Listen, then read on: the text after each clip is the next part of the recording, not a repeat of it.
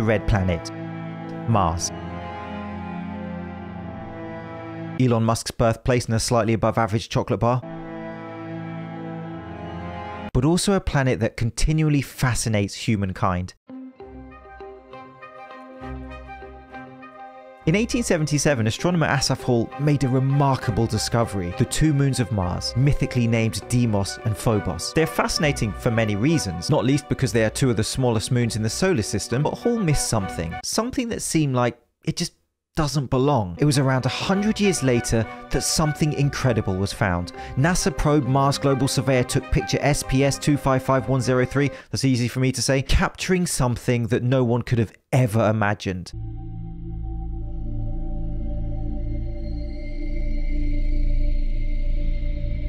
A 300-foot tall structure.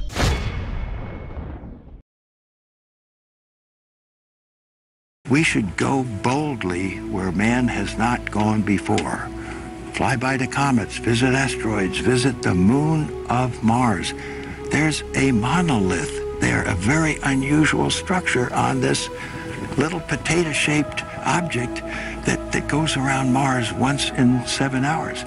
When people find out about that, they're going to say, who put that there? Who put that there? Those were the words of the second man on the moon, probably. That's for another video. Just don't tell him to his face, or you better have a chin on you. You're the one who said you walked on the moon when you didn't.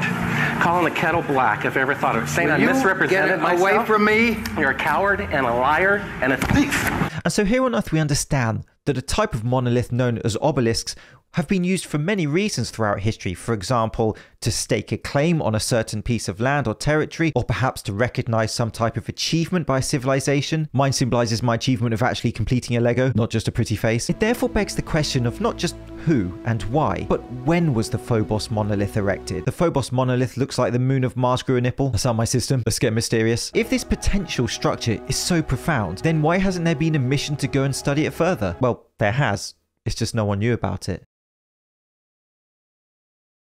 As early as 1988, the Soviet Union seemed to know something that no one else did and launched the Phobos Program, an unmanned mission involving 2 probes charged with capturing high-resolution images of the landscape on the Martian moon. The mission was highly secretive, and let's just say that things got weird quickly. Probe 1 failed prematurely, couldn't handle its beer, but Probe 2, however, was far more successful, capturing dozens of images of the surface of Phobos. However, just days before it was due to land on the moon's surface, a critical failure occurred. The official explanation was a computer malfunction, not that strange in itself. I mean, probes do fail, until they got a look at the last few pictures that Probe 2 managed to capture before its demise.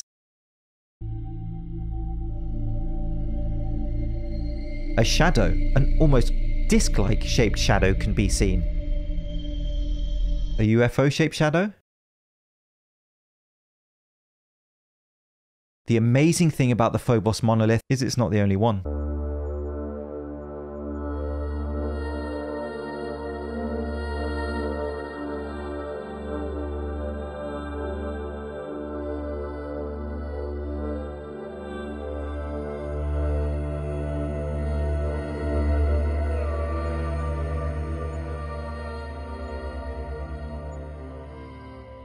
As the idea of artificial structures on Mars became popular, amateur detectives have been pouring through pictures of the red planet looking for anomalies. Last year, Mars Curiosity rover took a picture of what looks like a carefully engineered entrance. Even the most die-hard skeptics will want a second look at that picture. Here's another entrance. It's easy to see why people argue that these don't look like natural structures, with cut straight lines and 90-degree angles. Here is what people are citing as a monolith in a crater on Mars. What about this strange object, known as a shipwreck? This almost tunnel-looking system, nicknamed the Glass Worm.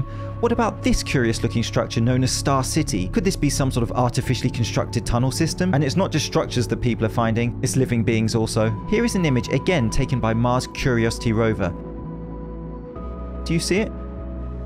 It kind of looks like a type of rodent. You can even make out the eyes. But they are all like overpriced weak soup compared to the main course that I'm about to slap on your table.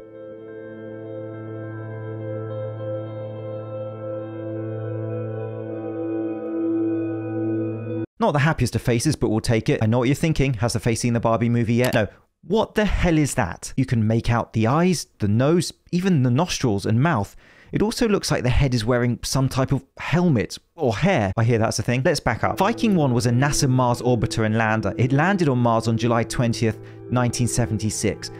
The first of its kind in history. As much of a monumental achievement as that was in itself, it was soon overshadowed by something surreal captured by the camera on Viking 1. Taken over the Cydonia region of Mars, a 1.2-mile mesa appears to be sculpted to create the appearance of a face. Originally, NASA loved this finding. They shared it to the public to increase the enthusiasm for their space program. But they underestimated something important, something they never calculated for: the unrelenting curiosity of the public.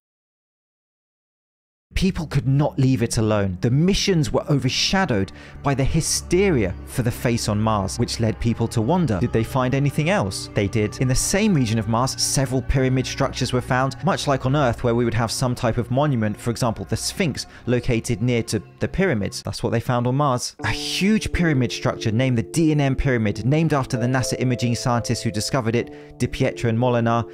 With near perfect symmetry, this gargantuan structure stands 1.5 miles tall. And that's not the only one. We see a cluster of other pyramid shapes near to the face, and a potential destroyed pyramid next to them that people have nicknamed the Fortress. But hold on, it's one thing to say that these images look like pyramids, but it's another to have actual expert opinion. Unbelievably, we do. Errol Torren, a cartographer and satellite imagery expert from the Defense Mapping Agency, inspected the images in the 1980s. He then made this conclusion. Analysis of the object's geometry and its alignment with other anomalous landforms reveal intricate relationships that are numerous and logical, and are suggestive of highly sophisticated design. The public just wouldn't leave the face alone. For years, NASA seemed reluctant to now even acknowledge the face, let alone revisit the area and take more images. That was until Mars Global Surveyor, launched in 1997, and after public outcry, finally decided to take a few pictures of the area of Mars where bleeding alien structures were. How very kind of you, NASA. And this time, they returned with a much better picture. Are you ready? Here it is.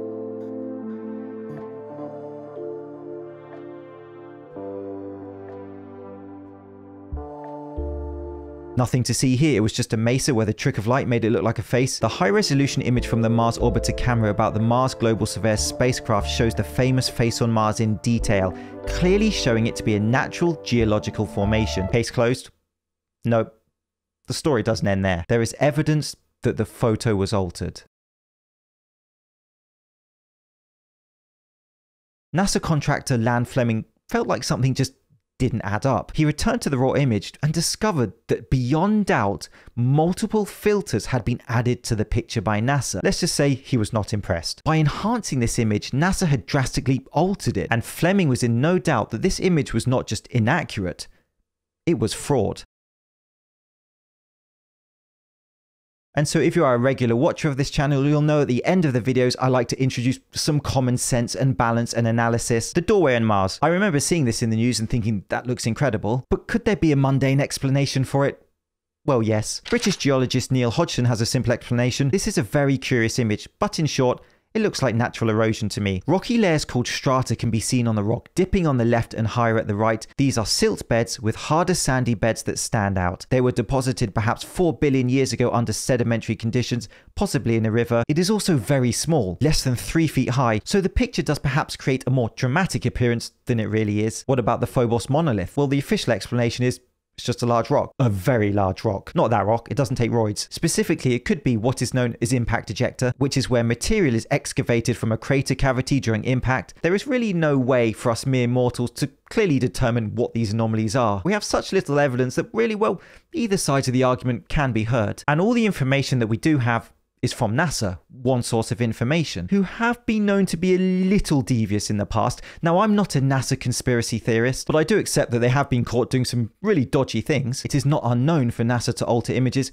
In fact, they do it with all images. They touch them up before they release them to the public. And we know they've done it to Mars. Indeed, the very color that we associate with Mars, you know, the red planet, well, it's not. It is the red-orange hazy planet when run through NASA filters, but in reality, it's more of a red, grey and bluish type planet. And so the official explanation for really all of these anomalies are they are just some type of rock formations. And boringly, that is where I would land, no pun intended, until a time where we have more definitive proof that they are artificial. Having said all of that, some people may ask, well, Why haven't NASA been back to the Cydonia area? We have the ability to have a robot on Mars which can take close-up pictures. Get on the remote control and whiz it up the road, NASA. Is there a possibility that some of these anomalies could be artificial structures? Well, yes, it's a possibility, which would then beg the question that if these are some types of monuments, who built them?